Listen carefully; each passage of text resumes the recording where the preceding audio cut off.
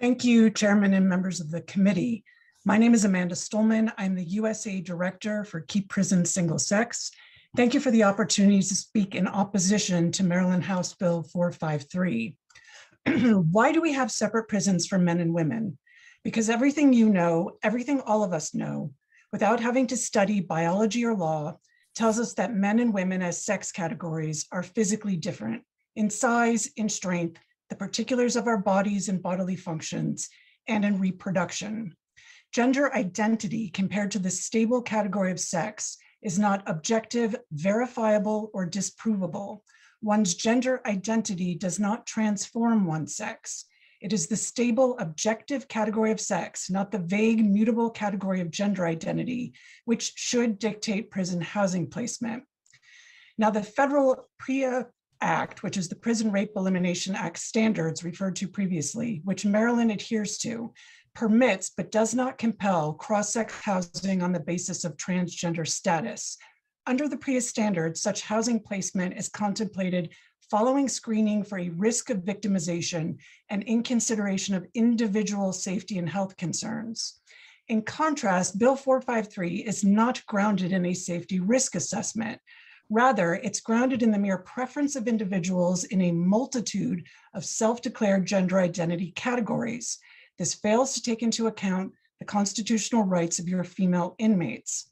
Further, in Bill 453, anatomy explicitly may not be a reason to deny cross-sex housing. Other discriminatory reasons also may not be a basis to deny cross-sex housing. This would include legally protected mental disorders, which may include sexual paraphilias. No crimes render someone off limits for cross-sex housing in this bill. If you support this bill, you are signing on to males with intact genitalia or with sexual paraphilias or incarcerated for violent sex crimes, or all of the above, being housed with women if that's their preference.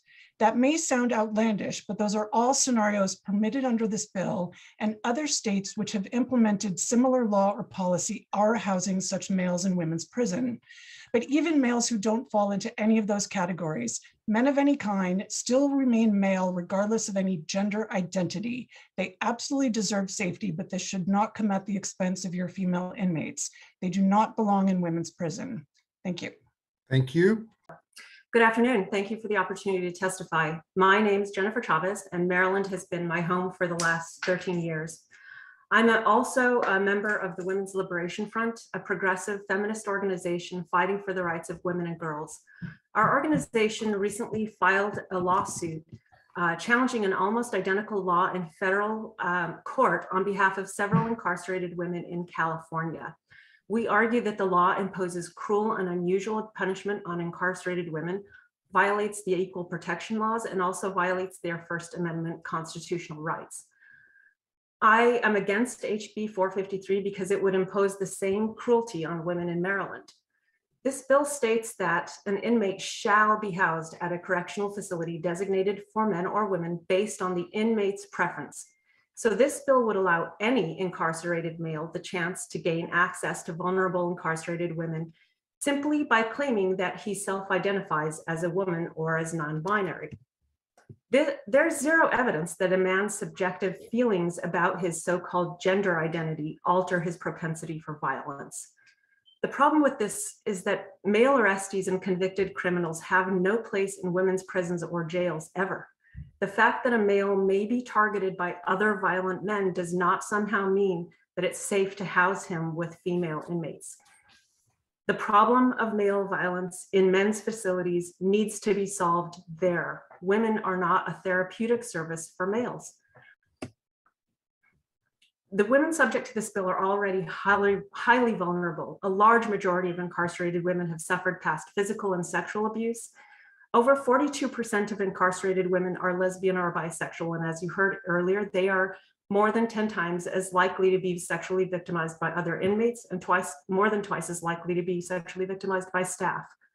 So before voting on this bill, delegates need to know that women in places including Illinois, Washington, Canada, and England, and other places have been assaulted, sexually harassed, and raped by men who were allowed to be incarcerated in women's facilities based on their self-proclaimed gender identities. Women, I'm sorry. Ms. Chavez, if you would begin to wrap up, please. Sure. One woman in California wrote about the terror that a similar bill caused her, saying, "In my opinion, as an inmate and sexual abuse survivor, this is the most terrifying mistake made by people with power. It's irrational, inconsiderate, and malicious. Again, end of quote, women's prisons don't exist to validate the feelings of a tiny number of Ms. Chavez, please. For these reasons, I oppose HB 453. Thank you." Hey, good afternoon. I'm Kacie. I've lived in Maryland for 12 years. I'm also on the board of Women's Liberation Front and strongly oppose House Bill 453. It claims to be anti-discriminatory, about dignity, respect, but it would absolutely open a floodgate of men seeking to enter women's prisons, putting every female inmate at real and immediate risk. As a lesbian, the thought of being incarcerated with men makes chills run down my spine. And I'm honestly in disbelief that Maryland would even consider allowing males to be housed with females based on nothing more than his say-so. Identifying as non-binary or transgender does not change your biological sex. And this fringe notion based on what? A feeling, sexist stereotypes, nothing at all, will be one of the greatest embarrassments of our time. I'm a woman with short hair, wearing a suit. Does that make me a man? Of course not. If I identified as a child to not pay my taxes, what about that? Or identified as Black to receive a scholarship meant exclusively for people of color. What if I ran up to you, did a cartwheel, but identified as disabled, insisted that you refer to me that way?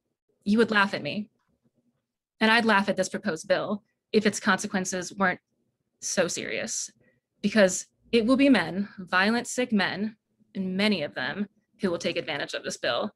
And we are already seeing this play out in other states and countries, and it is not pretty.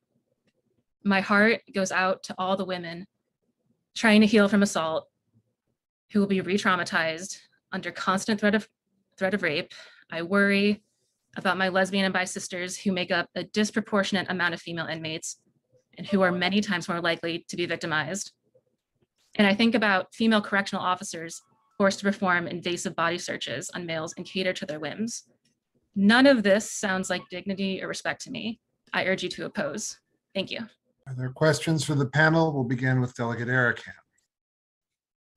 Thank you, Mr. Chair. My question is for Ms. Mills. Could you just explain a little bit about the Women's Liberation Front? I had heard about it a couple years ago, but I haven't gotten any updates on the, people might appreciate understanding what your group really does and what they're about. Yeah, thanks so much. In a sentence, we are a radical feminist organization. That means going to the root of oppression, thinking about it as a class of women, these structural oppressions that women face, all women, and we fight to protect the rights and boundaries of women and girls. This is a really big issue we're dealing with right now. We are at the forefront of it in California. You can learn so much about it on our website, and we are happy to talk to you more about it. Yeah, and does your group work on the issue of female erasure of language, that kind of issue? Okay, that helps clarify it. Thank you very much. Thanks for being here. Delegate Grammer. Thank you, Mr. Chair. I just wanted to ask Ms. Mills, you had cited that this was a problem both in other states and other countries. And it would be very helpful for me if I could read up a little bit about some of these cases, the problems that we see. Is there any way you could maybe email me some information that I could kind of read up about the consequences of these policies? Absolutely, can get it to you this afternoon. Thank you. Further questions for the panel in opposition? Delegate McComas.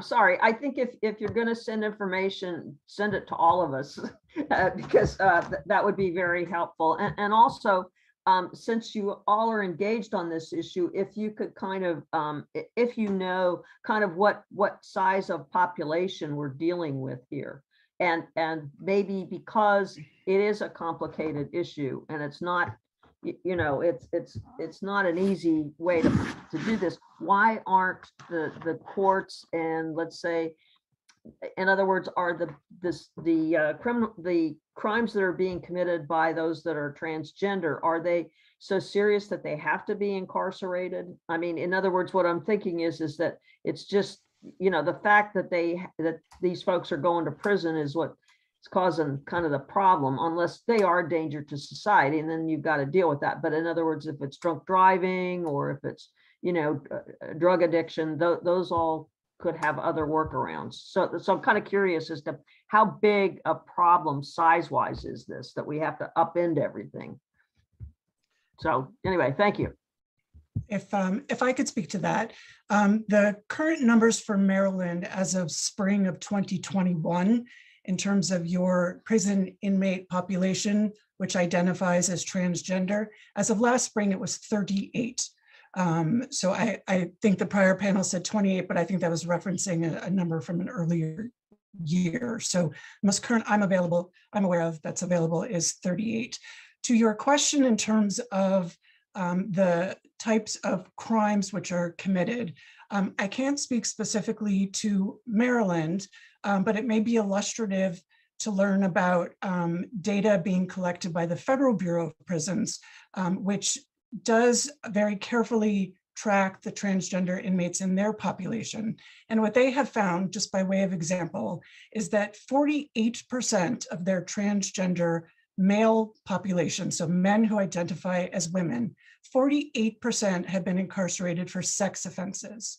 That compares to 11% for their general population, and compares to 4% for women who identify as males.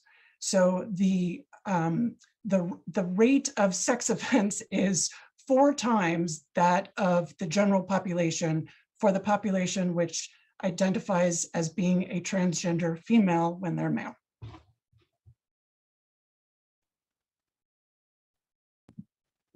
I wonder if I could add a bit more in response to that, Delegate McComas. Sure, go It's ahead. really important to understand that this bill places absolutely no limitations on the individuals who can assert that they have a gender identity. Of course, we all know that the very nature of gender identity is that it's completely subjective, unprovable, and of course it's considered to be a sign of bigotry if you question someone's assertion of gender identity. So there is absolutely no room for questioning the sincerity, nor is the severity of the individual's criminal conviction given any particular consideration.